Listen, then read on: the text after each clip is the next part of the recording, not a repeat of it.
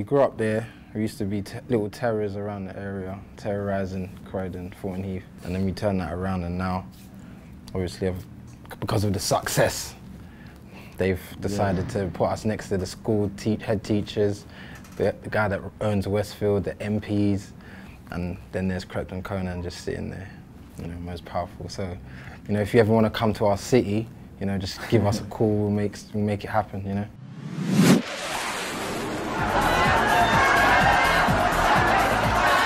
We was in the studio, our engineer's like, yo, I've got a session, you lot are gonna have to leave. So I've gone into Naughty Boy's room and Zayn's in there. And Zayn was like, we're meant to be going to LA today, but I can't be bothered to go. I'm just gonna stay in the UK and chill with my family. And he's like, and I've got a jet as well, and the jet's going out. And then he goes, wait, he's like, you can have the jet if you want.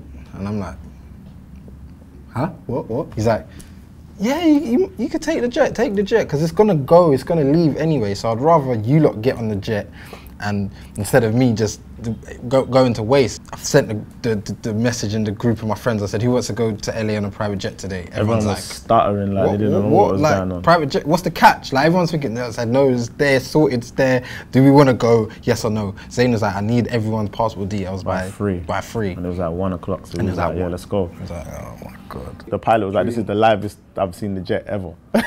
like we was turning up on the jet, like for real. Yeah. Getting phone calls, can you stop smoking on the jet, please? Like, pilot might get high and that. It was mental. Yeah, it's crazy.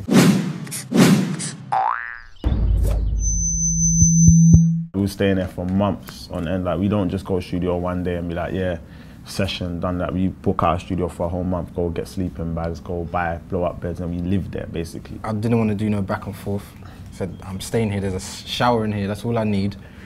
Got a suitcase, packed it with clothes, slept there for like a month, every day. There isn't even like a window in our studio. So you don't know what time of day it is. So it's just black all the time in our studio. And I ended up needing glasses because I kept on looking at the screen, like 24/7, just looking at the screen, mixing, changing stuff. The one he's talking about is the one with the shower, but then there's another studio that we stayed and done our mixtape in, which doesn't have a shower.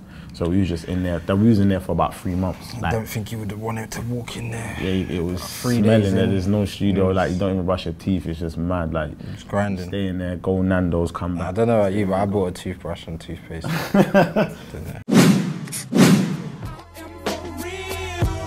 Best rap duo of all time. Outkast.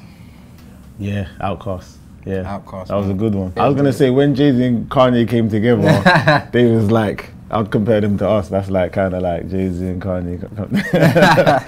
But yeah, no, I would say Outkast. Yeah, Outkast. Yeah, definitely. Legends. They brought something fresh to rap music. I feel like they actually are good at rapping as well. They had crazy flows. Yeah, they're mad creative. Visuals are creative.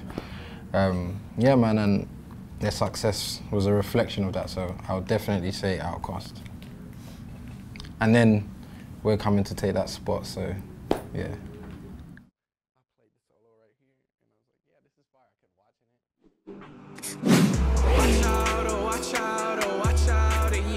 In the scene, I'm driving in front of First, and then First pulls up in the Mercedes next door. It was just, we had the music playing, and then we hit the dab, and I looked